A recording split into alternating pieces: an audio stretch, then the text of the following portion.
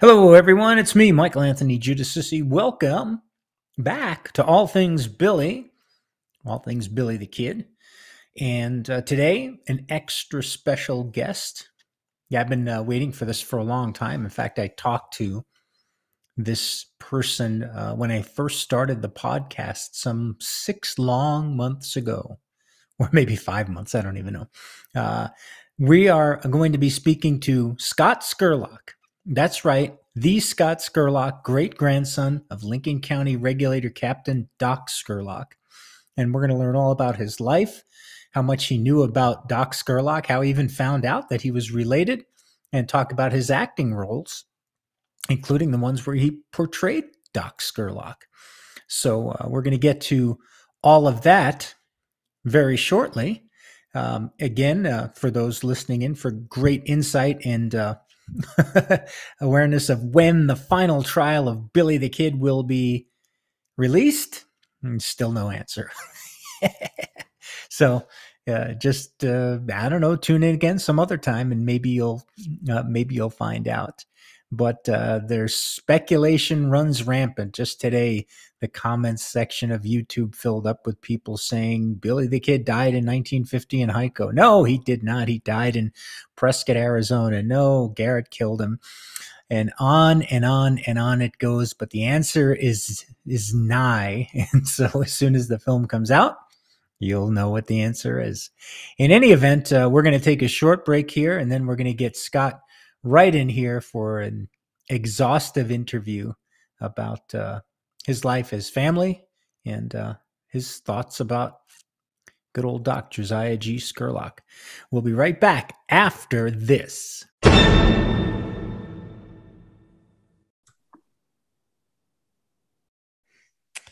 And we're back with our very special guests. Most of the guests are special. Some are extra special.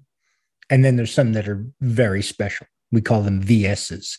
And this is the VSiest VSer that I've ever VS'd. Ladies and gentlemen, welcome to the show, Scot Scurlock. Scott, thanks for being here. Thank you for having me, Michael. All right. How was that for an intro? I loved it. Yeah, thank you. Thank you. Well, a lot of people will know Scott as a friend of mine and an actor. But when people look at your name, especially folks that would be listening to All Things Billy, they probably have to do a double take and go, wait a minute, Scurlock, is he? So we're going to get to that. But let's start with the basics of where do you even come from? Where were you born and where were you raised, Scott? I was born in Alaska, but grew up on the East Coast, basically Northern Virginia. Northern Virginia. Yeah, right outside DC, lived in Falls Church, and moved to Reston, the little town of Reston. I was the 213th resident of the town, which now has over 250,000 people. Wow. Do you get some kind of prize for being in that early? Is it like a pyramid scheme where the earlier you're in, the more you get out of the town? Oh, I wish I did, but I didn't. No. Okay. Fair enough. An interesting point of fact about that is I met the other Scot Scurlock. There's another? Yes, there was.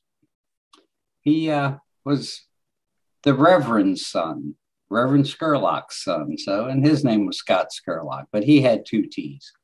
Yeah. Okay. So, wow. Let's get to that. But first, I have to ask the question that everybody's wondering. So, is this Scott Scot Scurlock directly related to our friend, the famous Doc Scurlock, Lincoln County Regulator Captain, etc.? Are you a direct relation? I am his great grandson. Great grandson. And do you know the lineage, how you get like through who? Can you talk us through that? My father was the 5th of 6 sons of Josiah Gordon Scurlock, who was the oldest son of Doc Scurlock. Oh, so Doc, who was also Josiah, named one of his sons Josiah as well. Yes. Got it. His Okay. So oldest son was named after him, and he was my father's father. got it. Where did your grandfather live? Was he in Texas or did he move to the East Coast? Well, you were in Alaska. Was he there? No, he was in Texas. He was Texas born, Texas bred, and all the family was Texan. Uh, my father and his younger brother, my uncle Andy, uh, were both Army Air Force during the war, and so they sort of moseyed out of Texas, and neither one of them ever went back. Really? Wow. Okay. Well, so we've established that Doc was your great grandfather. Now, did you always know this growing up from Alaska and moving to Virginia? Did you always know you were related to an Old West legend? No. As a matter of fact, when Young Guns came out and there was a character named Doc Scurlock in it, I used to joke around with my friends that, oh, yeah, I'm related to him, as a joke. And you didn't know? No, I had no earthly idea. I knew very little about my lineage. My father never talked about it. His brother, my uncle Andy, who was also in the DC area at the time, never spoke about it. And the only time I ever met the family was when when my dad was transferred to Japan, driving across country. We stopped for a couple of days in Texas. I saw my relatives, and that was the last time, and never thought anything about it. So no, I had no earthly idea. Wow. That I was related to him. Do you think that your uncle and your dad didn't talk about it on purpose, or did it just never occur to them? Well, I can only assume that it never occurred to them. I knew that they had 4 other brothers. I knew their names. I knew they were in the oil business, but I knew nothing about the Scurlocks per se, other than Uncle Andy and my dad. So you drive through Texas on your way to the West Coast and so did you live in Japan? Did I get that right? Yeah, we lived there for a couple of years when my dad was stationed. Oh, wow. And so when you get to Texas, there's a whole bunch of Scurlocks that are all over the place. Does anybody there go, hey, look at this? And they, pull out their finger, forefinger and thumb, and they go, psh, psh, psh, let's play Doc Scurlock and Billy the Kid. Like, does anybody have an inkling to mention that to you? Nope. Never heard a word about it. Met my grandfather. He never said anything about it. Nobody mentioned a word. And your grandfather was the son of Doc Scurlock. Right. Never said a word. Nope. Wow. Okay. I want to get back to this later because famously we know that once Doc moved to Texas, he really never talked about the Lincoln County War. And I'm wondering if that just kind of filtered down through the family. But so Young Guns comes out 1988. Did you saw the film? Do you remember seeing it for the first time? No, I don't. I probably didn't see it in the theater. I probably never saw it until, it was on TV sometime, but, everybody was talking about it. It Right. was a fairly decent movie that people spoke about. It had young stars in it that were up and coming. And so, no, I never saw it in a theater. Gotcha. So at some point, were you aware of the Doc Scurlock character before you saw the movie, just because people talked about it? And Kiefer Sutherland obviously was a big star at that time. No, I didn't know anything about it. Nothing. And as I said, I heard that Kiefer was playing Doc Scurlock, and I played along and said, yeah, he's my relative. I didn't say he was my great grandfather. I figured it'd probably be a great, or great, but that's terrific. So you and I have a little something in common in that your relative was played by Kiefer Sutherland. And the only reason I saw Doc Scurlock in Young Guns was because the girl I was dating, Eileen Mangano, was in love with Kiefer Sutherland. I mean, way more than she was in love with me.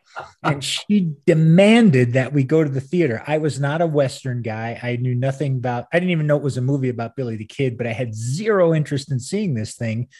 And only because of her making me go did I kind of get hooked and seduced by the story of Billy the Kid. So we have that. We have at least that in common. Okay, so you see the film at some point. You see Kiefer Sutherland, Doc Scurlock. When does it occur to you to ask? Do you ask somebody, or does a relative reach out, or how do you find out you actually are related? I saw a family tree that my Uncle Andy had put together, and following it down, saw Josiah Gordon, parentheses, Doc, in parentheses, Scurlock on it. And that's how I found out. Was it, I would imagine most people listening would go, oh, wow, that's cool. It must've been like a chilling moment. Was it that big, like trumpets in the background, or was it like, oh, well, there's that guy? I turned to my wife because I remember it. And I said, because I had told her that, I was related to him jokingly. And I said, I really am, and pointed it out to her. So it was a gotcha moment. It was the first real tie that I had with the Scurlock clan, and it was very interesting seeing the family tree. Yeah, I would imagine. Okay, so now you are a direct relative. You're the great grandson of Doc Scurlock. Does that prompt you to do anything? Are you interested in finding out more about him? Is there any oral history in the family? Do you do some studying, or do you just go, I'm related to the guy? Cool. Like, now I got something good to say at parties. Oh, there is a tremendous part of the Scurlock clan that really focuses on Doc Scurlock and, following through on his heritage and his history, and working things through and saying, this is what really happened. This is not the way it was in this book or in this movie, setting things straight. But no, I have a cousin, Micah Ferris, who really is the family historian. She and I can't remember his name, but he is related also not only to the Scurlocks, but to Tom Brady. Oh, wow. What a pair. Yeah. The captain of the Regulators and the captain of the Tampa Bay Buccaneers. Yeah. Okay, then I said the name wrong. Let me think again. I screwed that up. It was, this makes it even better. Okay. He's related to Pat Garrett. Oh, Pat Garrett. Okay. Yeah. There we go. Pat Garrett, not Brady, the sheriff that got shot. Oh, okay. The Sheriff Brady. I thought you said Tom Brady. I thought, wow. I did say Tom Brady because that's what, I'm in Florida. I got you. Yeah. Well, you gotta have him on the brain now. Okay. So now you're on the inside, right? It's like, the family has kind of opened itself up, and now you know all about this. Do people seek you out? Like, I'm not related to anybody famous. Like, people would just love to forget my family, but do people track you down and go, hey, you're a Scurlock. Are you related to Doc? My best friend, who is here in St. Augustine, he used to be in Colorado, he did. And the way I met him was his girlfriend worked with my wife. She said that had told him about my wife and said the name Scurlock. And he asked her, he said, is he related to Doc Scurlock? And she said, yes. So he drove down from Denver to have breakfast one morning with us so that we could meet. Wow. And ever since then, we've been inseparable. Got it. So you're in Florida now, but Yep. I met you when you lived here in New Mexico. And I got to tell you something. I feel like I'm an idiot. Most days I feel like that.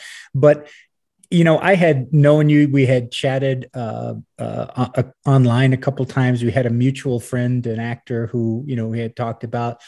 And it never occurred to me that Scot Scurlock, like the name just never registered. It just went completely over my head that it was, you know, Doc Scurlock. And, you know, I know a little bit about Billy the Kid. It should have struck me.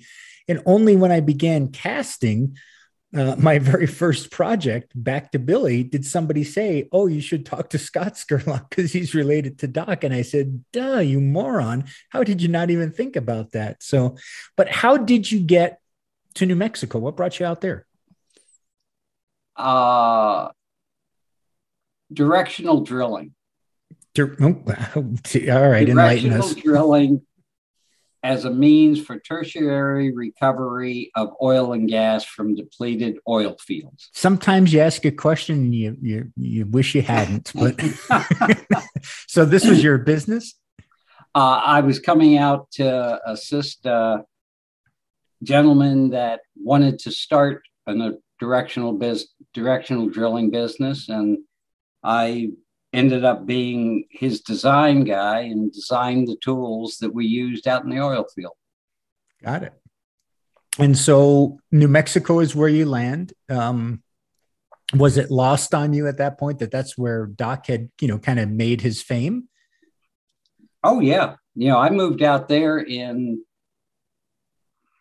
I moved to New Mexico, I think in 78. Oh, you were here for quite a while. I didn't realize it was that long. Yeah. Oh, no, I moved in 78, and, you know, at that time I didn't know. So it was substantially later, while you're living kind of in the shadow of the Lincoln County War and one of the captains of the regulators. You don't even know that, you know, you're going around New Mexico and people aren't bumping into you going, oh, let me see your business card. Scot Scurlock, son of a gun. Nobody says that all that time. No, but my buddy drove down a second time from Colorado and said, we're going on a road trip. And it was Billy the Kid days down in Lincoln. So we went down to Lincoln. First time I'd ever been there. And he had a lot of fun with it. You know, we'd be in line to go into some place, and he'd wander up to the park ranger and say, see that guy back there? That's Scot Scurlock. Does the name Scurlock mean anything? He's Doc's great grandson. And, you know, we were treated like royalty there. So. Oh, that's so great. Now, you arrived in New Mexico in 78. So how much later was this? When I went down to Lincoln for the first time. Right before I left there, I guess about 3 years before I left, which was about 2016. Wow. So all that time living right here in the middle of the history, did you know the history of Billy the Kid even before the Young Guns thing? Like, was it even a thing to you, or no? Nothing. It meant nothing to me. You know, I'd seen the pictures of him standing there with his rifle, and that was about all I knew about Billy the Kid, other than he was buried someplace in the state. But that was it, huh? Wow. Yeah, that was it. I had no knowledge of Billy, the regulators, anything. Nothing. Okay, so you have been down, but you took more than one trip to Lincoln, if I remember right. Is that correct? Yeah, and it was really wonderful because Micah, the cousin I mentioned, my uncle Andy, who at the time I think was either 99 or 100, he still traveled. And, you know, once every year and a half, they would go to Lincoln. So she told me that they were going to be in Lincoln, and I drove down to Lincoln and reconnected with my uncle, who I hadn't seen in, probably 60 years. Oh, that's so great. That's so great. So that's you've had a couple of these trips to Lincoln. You've met the family. Is there? I'm assuming there is because you mentioned it earlier. Is there a different impression of Doc inside the family? Are there some inside stories that we don't know that aren't printed in the books or don't show up in the movies? He was a real family man, bilingual. Spanish was more his native tongue than English, I didn't even know though, that. yeah, his wife was Spanish. Uh, and she, just as an aside, she traces her lineage back to one of the first 16 conquistadors that came into the state of New Mexico. Oh, wow. So, long heritage on that side. But no, basically they spoke Spanish. Really? How cool. So I'm on the Doc Scurlock Wikipedia page, and it gives his stats: born January 11, 1849, died July 25, 1929, 80 years old, in Eastland, Texas. Nationality, and then it says occupation. I'm going to read each occupation to you. You tell me whether you agree or not. First one, gunman. Yeah. Okay. Outlaw. No. Cowboy. And that really comes down to your definition of outlaw and who was right, who was wrong. He did things that were illegal, what would be considered illegal, but they were what was going on at the time. Cowboy? Oh, definitely.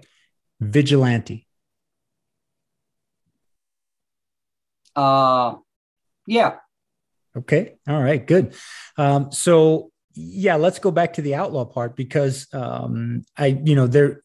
Doc was known, at least, to my reading, as a younger man, as kind of a scrapper. He wouldn't take a lot of crap from people, and you probably couldn't in those days because they'd run you right the heck out of the West. But he otherwise lived a relatively unspectacular life up until the Lincoln County War. He probably would not have been remembered, and he wouldn't have been in a movie, but for his participation in there. Right. But there were minor crimes and those things. The real thing that outlawed the regulators, at least my belief and perception, was when they killed Sheriff Brady, and that took them from regulators legally appointed by the justice of the peace to now these are just kind of avenging angels that are going to do whatever they want to do. I'm trying to remember, but was Doc present when Brady was killed? Do you remember? I believe he was. Yeah, I'm checking. Yeah, I believe that if he wasn't actually there with a gun in hand, he knew that they were going to be there with guns in hand. Mm-hmm. Yeah, it doesn't look to me like he was. I don't remember his name specifically, but I think he was not there. But I think it was a plan that was hatched by all the regulators. So I'm going to put you back in there. I'm going to push you back in the family tree to be Doc. Now you're there with the regulators. You're in the middle of this whirlwind that's going on. Was it the right decision? Do you think it was the right thing for them to do at that point, to just rid the county of the sheriff? In my opinion, based on what we know, yes. If in fact he was tied in any way, shape, or form to the earlier murder, then yes, they were out to revenge. They, were basically at the beginning of a war, and that sure was the second step to it. That's the way war goes sometimes. So I'm looking at one of the pictures of Doc, this one purportedly taken in 1877. So he's not yet 30 years old. Looks like he's got kind of lightish brown hair. He's got a mustache, but it looks very light. Do you know like what color hair? I've seen some dispute about this because he looks like a lighter skinned, lighter haired guy. But do you know what color hair he had? No, I don't. But all the sons had a medium brown to brownish black hair. Gotcha. Okay. And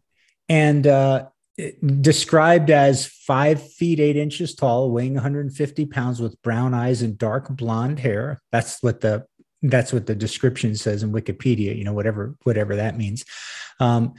Doc got shot in the mouth Yep. down in Mexico, knocking one of his teeth out, coming out the back of his neck without any more serious damage. He returned fire and killed the man who shot him. Can you believe? Like these guys, oh, you shot my tooth out and the back of my neck. I'll kill you. And then let's go back to play cards. These guys were like Iron Men. They shot out two. Two teeth. Yeah. Oh, both of them. So was he missing? Was it the both front teeth? Yes. So he had none. Billy had too much. So between the two of them, they made a heck of a pair. So Doc becomes captain of the regulators, and that's after. Oh gosh, now I'm going to forget.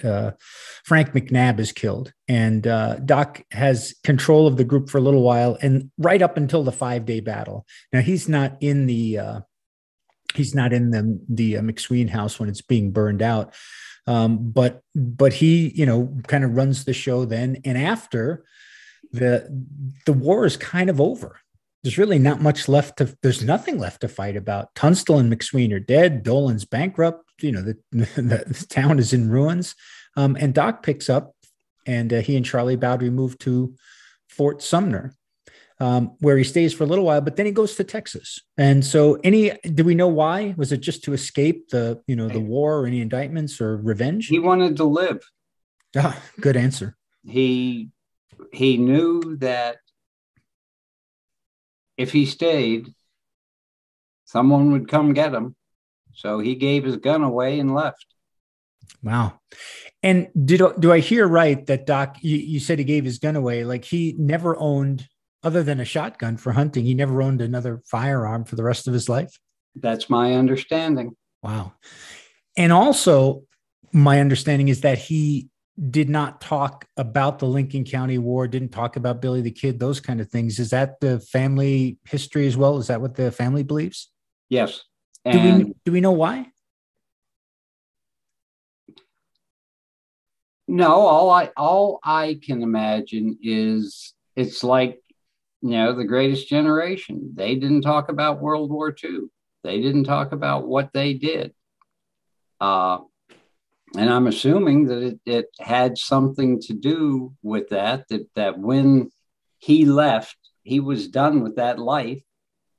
And, he was going to be a teacher and clerk and not be Doc Scurlock anymore. Mm-hmm. Yeah. Yeah, I could imagine that. And so he dies in 1929. Walter Noble Burns goes around the country interviewing people for his book, The Saga of Billy the Kid, in 1925. I don't know, but I would imagine that Burns would say, gosh, if I really want to get somebody that knew Billy the Kid, who's alive, oh my gosh, Doc Scurlock, who not only was a friend of the kids, but he employed him, he directed him, those kind of things. I wonder if Burns ever even reached out. And if Doc took the letter and, threw it in the fireplace or anything, any family insight into something like that? No inclination. No, we don't know. I have no idea. But we know for sure that Doc never talked about the war, so that the chances of him talking about it to anybody would probably be about nil by that point.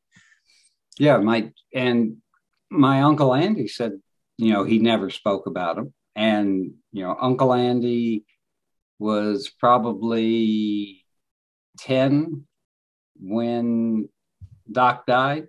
Mm-hmm. So he knew him. He personally knew him. He grew up with him. Right. But he never gave me any indication. And I haven't heard from any other family member, particularly Micah, that he ever talked about it. Wow. I would, whoops, let me just get this out of the way here. Got something that popped up on my screen. Gosh, what was my question? I was just about to say that my computer interrupted me. So Walter Noble Burns' book comes out in 26, and it really reignites the legend of Billy the Kid, who was basically forgotten up until that point. The Lincoln County War wasn't a big deal, certainly wasn't studied like it is today. Billy the Kid was just some little known outlaw, but that book ignites the fascination of the public. And Doc is alive for another 3 years after that book comes out. I know we don't know, but I just wonder, did he ever read it? Did he ever see it? Did somebody talk to him about it? Like, what would his reaction be that all of a sudden all these people are so interested in something that he's been, just desperately trying to forget or move on from? To me, it would be, I wonder if he was amazed, like going, what in the hell why do they care about this? He was probably amused. Yeah, maybe so. That people would spend so much time and energy. I wonder if we could summon Doc back now, what he would think, because that was one book, and now we're hundreds of books and films and TV series later, and it just never ends. We're talking about it right now, so crazy. Doc is in the cemetery in Eastland, Texas. Right. Have you been there?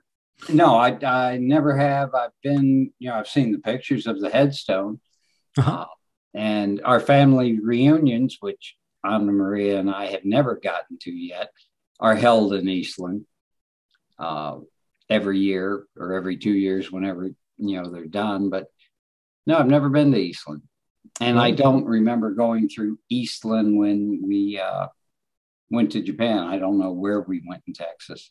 I was 7, 8. Gotcha. Well, let's go sometime. Let's go pay our respects and talk to him. Okay, so movie portrayals. Young Guns obviously was Kiefer Sutherland that portrays Doc. Young Guns 2, Kiefer Sutherland comes back again. The problem, of course, with Young Guns 2 is they made some historical mistakes in the first one, and they couldn't really fix them. So Doc gets killed in a shootout at the Rock House at Stinking Springs, but he was long gone for Texas, and he never got killed by Pat Garrett or anybody else. Right. It was just Father Time that eventually caught up to him. Interestingly enough, there's a scene where the regulators are riding through I think they're in Old Mexico or some village, and they're riding through this Mexican village, and you see Doc has a bandana across his face, kind of like outlaw style, and his hat pulled low. And the reason is that that was not Kiefer Sutherland. His child was being born that day, and so they had his photo double just ride behind a disguise, basically, and they kept the camera off him as much as possible. Yeah. In the John Wayne film Chisholm, Doc Scurlock is mentioned as one of the people that Billy the Kid is recruiting in his, fight against Murphy. And some actor portrays Doc Scurlock, but it shows basically a half dozen of Billy's gang in the final shootout, and it never designates which one is Doc. So we never know who else played Doc on film, except for actor Scot Scurlock. Yeah. Who has portrayed Doc a couple times.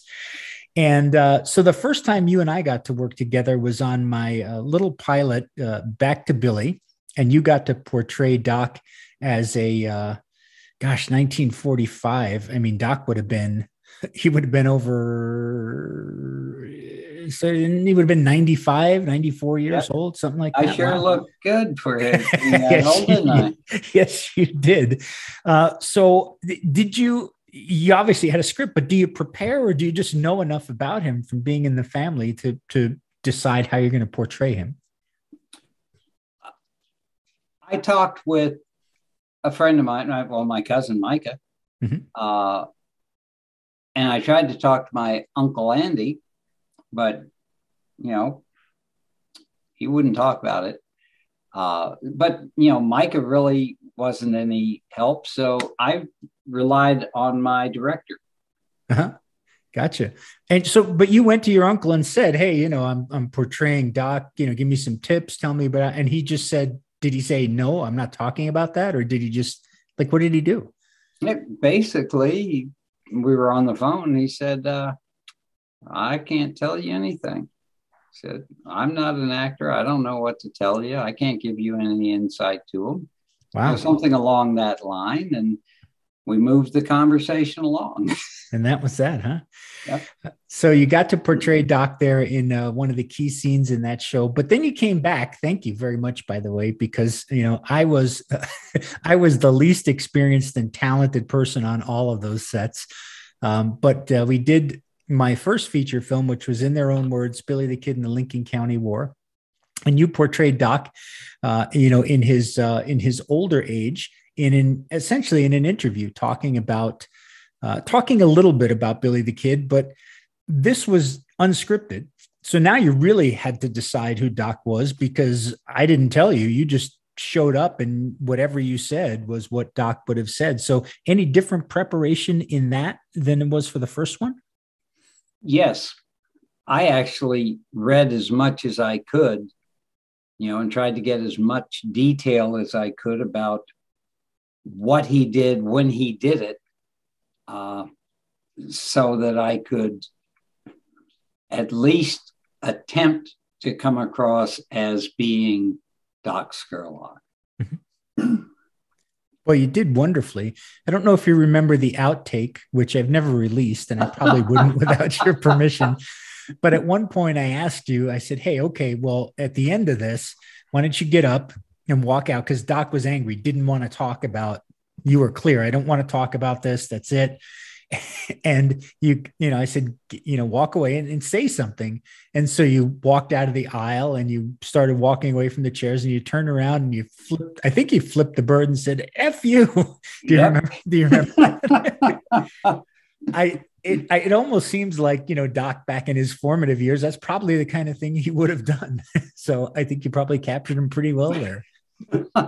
Yeah. Too bad that couldn't stay in. Yeah. That was my high moment. It was a great moment. Okay, so I have had people, because your picture has been on the different web pages and groups or Facebook pages for the films, and I have people that look at you and go, "Oh my gosh, he looks just like Doc!" I can't believe it. Do you see the resemblance? No, I don't. But in the picture, the still from In Their Own Words, there's a slight resemblance, with, oh, and by the way, the glasses that I wore in both Back to Billy and In Their Own Words were his. That's incredible. I remember when you sent me a picture of them and you said, I got who gave those to you? Who had been? I have no earthly idea. They arrived in a package. Oh, you're kidding. No return address, and a note that said, thought you'd like his glasses for the film. Oh my goodness. See, that part I didn't know. Yeah, I have no idea who sent them to me. I'm assuming that it might have been Micah, but she never has said anything about it. So I don't know who sent them to me. That's crazy. So I wonder, I don't think we'll know, but is it somebody that said, hey, I want to help you out, but just like Doc, I don't really want to talk about this. I don't want to get involved in it, but here you go. Channel him through his glasses. That's cool. Do you still have those? Oh, heck yes. Yeah. Wow. That's really great. And the next time I play one of your films with Doc, as Doc, I'll be wearing them. Very cool. Hey, we're with actor Scot Scurlock. We're going to come back right after this and talk a little bit more about his film career and upcoming projects. And we'll be right back after this message.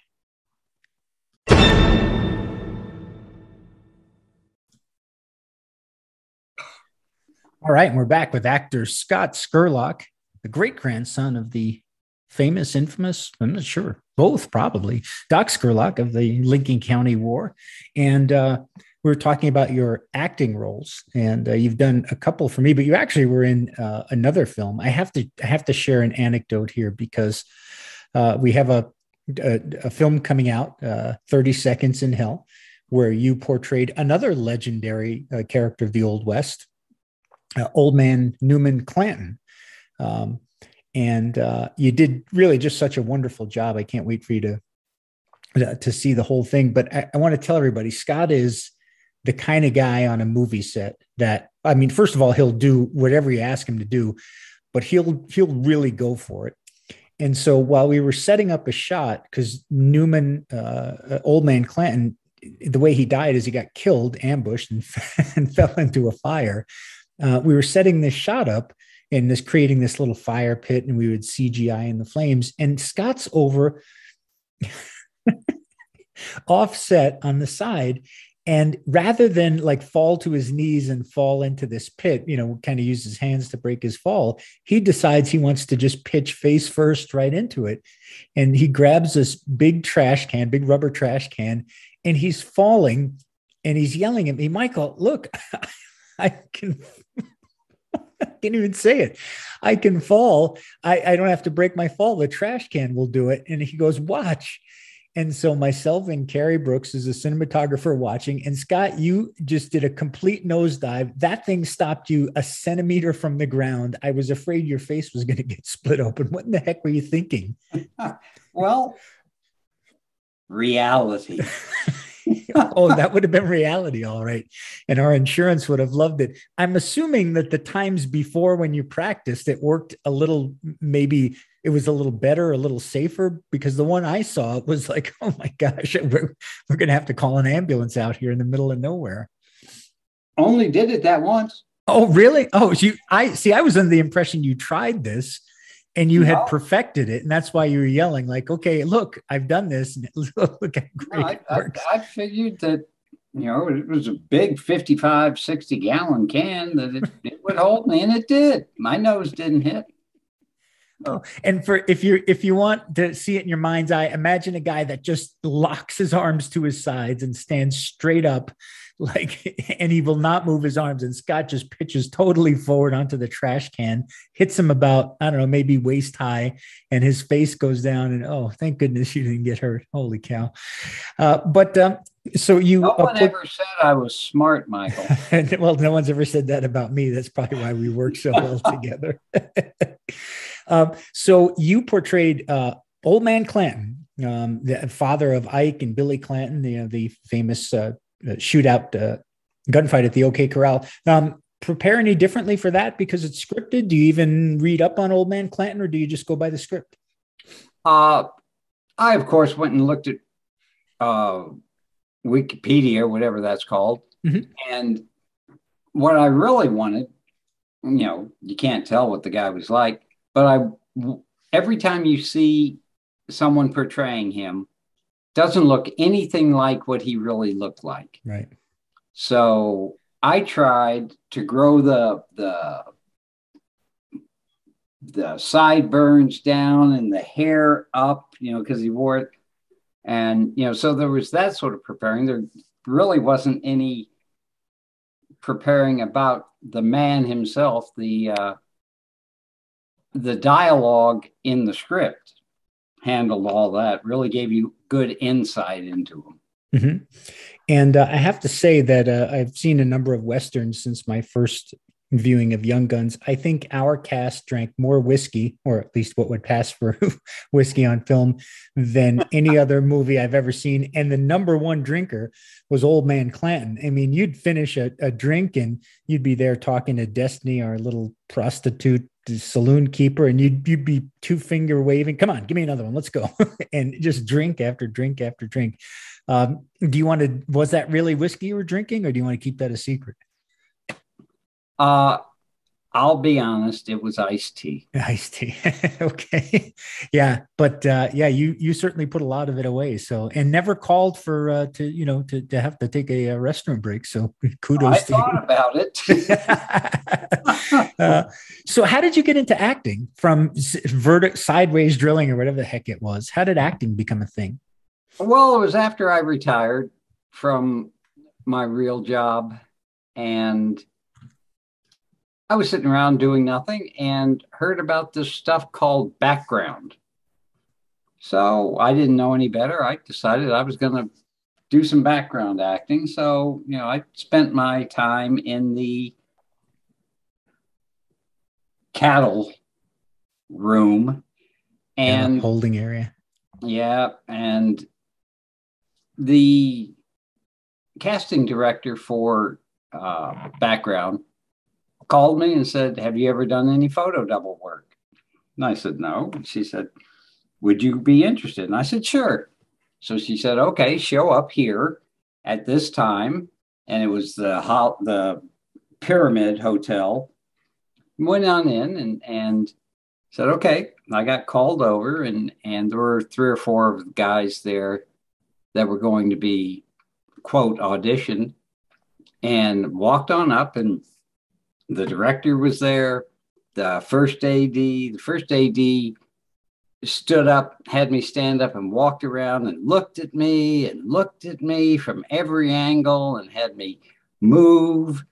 And then he sat down and turned to the casting director and said, "Okay, we'll use him."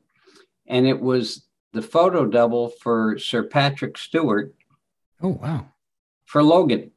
Uh-huh. Oh, goodness. I didn't even know that you had done that. That's great. What an experience. And so I spent my time, because Sir Stewart wasn't there. He had filmed all his stuff in New Orleans before they moved up to New Mexico. And so I spent all my time feeding lines to Mr. Hugh Jackman.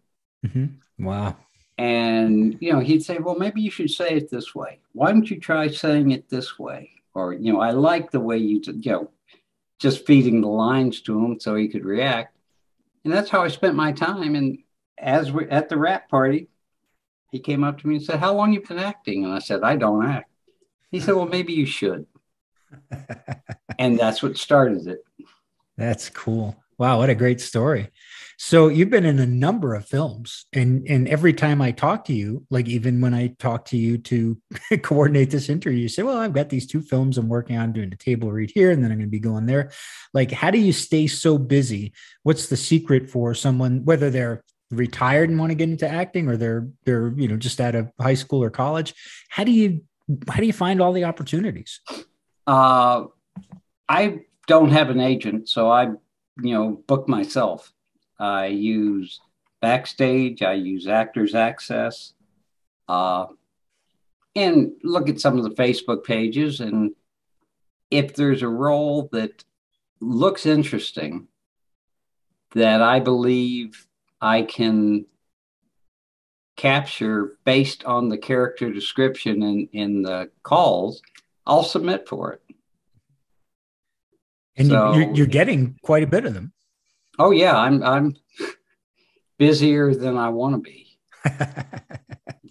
That's great. And, I have heard, because I have not been in the business, all that long, but I've heard, oh gosh, there's no roles for older actors and those kind of things. But you can prove that that's not true. I mean, if you're willing to hustle and go out and find these opportunities, there are roles out there really kind of for everybody, huh?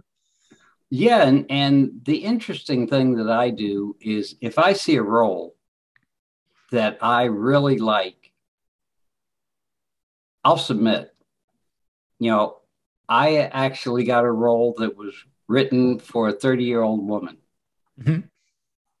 And, because I submitted, I said, if this person can be considered this way, I'd like to audition. I auditioned and got the role. So I submit for what interests me, regardless of really what the character description is. Uh-huh. I Wow. mean, character, age, gender, anything. If it sounds like an interesting character, I submit. Yeah. So speaking of characters, you graciously allowed me to write you into my Back to Billy book. In the series, the first book is Back to Billy, but not as Doc Scurlock, not as somebody portraying, but I actually got to write Scot Scurlock into the book in a strange twist of time. And for those of you that have read it, you'll probably know it's toward the end of the book. Scot Scurlock delivers an important message to our hero or anti-hero, Martin Teebs. And for those of you that haven't read it, maybe you will. But I have to ask you, Scott, do you now possess some 80, 90-year-old envelope with a message that's been sealed for all that time that someone has told you and your family, hey, you've got to find this guy and get it to him, by this date. Is that a real thing? Are you holding on? Are you the keeper of the Scurlock family secret? Can you hear that? No, I didn't hear what that was. Oh, I'm waving it in front of the microphone. So you do have it.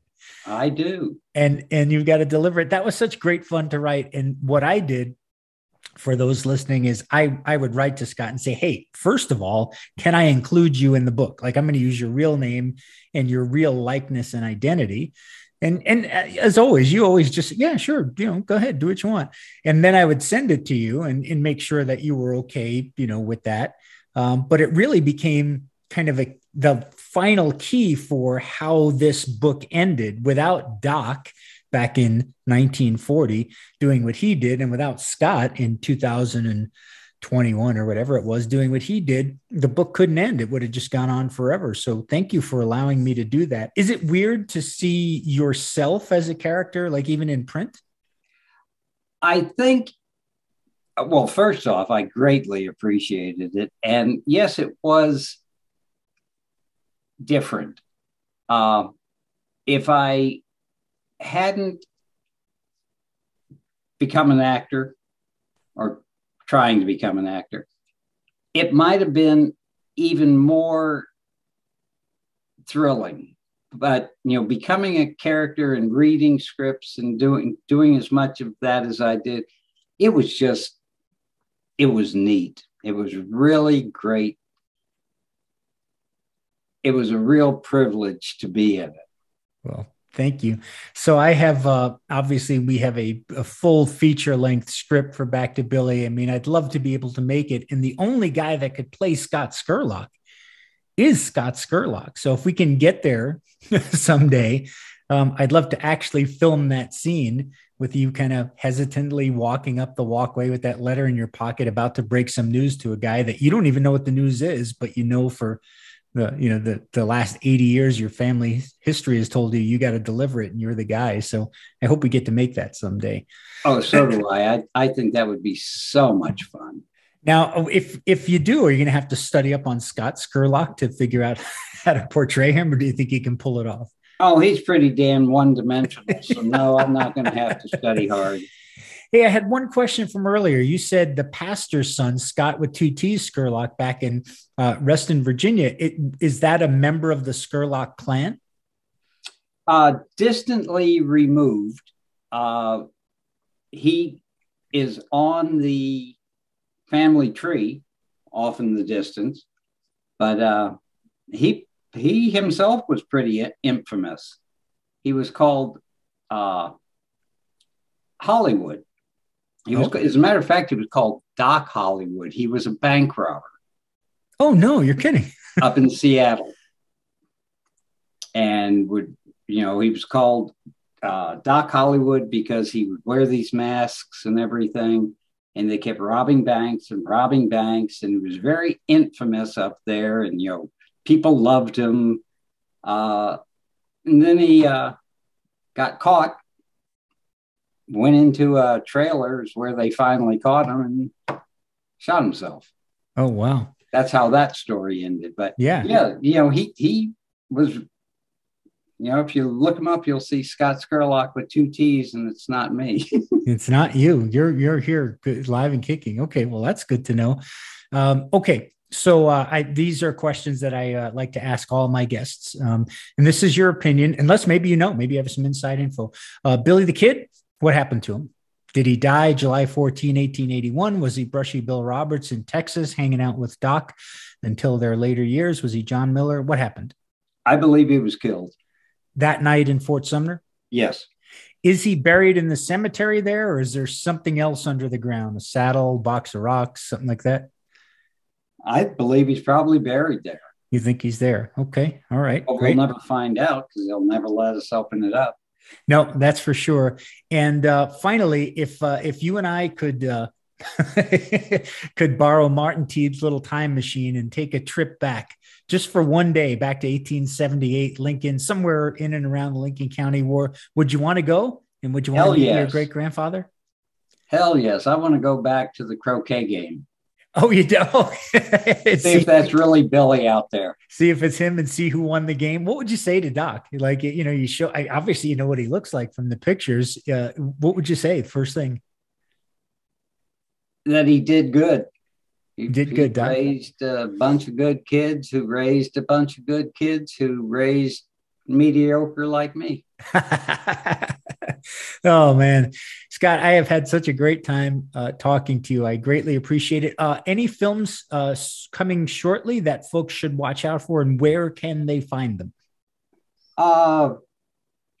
We've had several released on Amazon. I guess we've had 3 or 4 features that were released within the last 6 months. Uh-huh. We do have one that is in distribution and in the theaters in Japan. Really? Where you used to live? Yes, I'm international now because it's actually being shown in theaters. Which film is that? It's called Death Ranch. Death Ranch.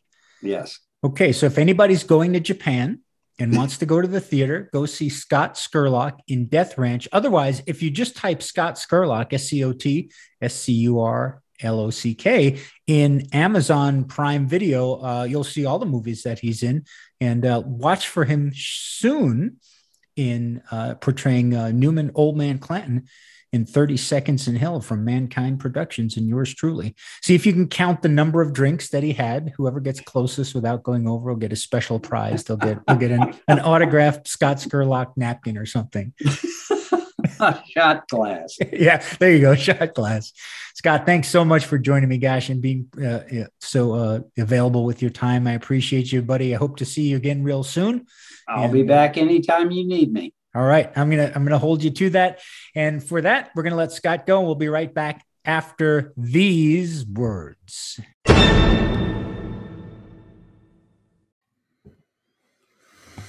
No, man, isn't he the best? I really enjoyed the heck out of that. I love talking to Scott. Missed seeing him around here. He left New Mexico. Gosh, I can't remember, 3 years ago or so, maybe 4. I can't even remember, but that was fun. After the interview concluded, he and I got to talk a little bit about some future projects and stuff we might be able to work on together. And I appreciate Scott so much because he was really one of the first people in the film business that that befriended me, took pity on me, helped me out, and of course agreed to be in my projects. So I don't know. There's no way I can repay him because probably without somebody like him early on, that gave me some good, positive feedback and said, hey, you can do better here, but you're doing fine. I probably wouldn't have even continued. So thanks, buddy. So there it is. The great grandson of Josiah G. Scurlock, Scott with 1 T Scurlock. And very interesting that a good portion of the family just doesn't talk about Doc, and probably didn't talk anything about the Lincoln County War. And I agree with Scott that Doc probably wanted to put the whole thing behind him. Maybe he was fearful that somebody would come and get him. Maybe he was embarrassed by his past. But whatever it was, whatever the firsthand information that people probably today would love to have about Billy, about the war, about Brewer. I mean, Doc was in the middle of all of it. He was there from the very start before the war started, right until the end. And we'll never know. We'll never know because he didn't want to talk about it. I wonder if he ever saw Billy again. I wonder if in those times, he must have seen him at Fort Sumner, when he and Bowdry lived there, but Doc pulled out for Texas. And I wonder if ever he saw Billy again. I know that Doc was around Tascosa, and he was like a postmaster or something. And Billy frequented that area with stolen stock. But I don't know. Did they ever run into each other? Did Doc ever give him any fatherly advice and say, "Hey, kid, you know what? You're headed to an early grave. Take a lead from me and get the hell out of here"? Or did they never? Did they even like each other? You never know. I mean, you want to think so. You look at Young Guns and you go, "Oh, well, Doc and Billy were buddies," but who knows? I'm sure all those regulators weren't the best of friends.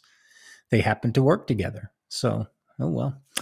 Those are things we're not going to find out, but the things we will find out, we'll continue to investigate here on All Things Billy. Thanks for listening into this episode, and we'll get you next time around, whenever that may be. See ya. Bye.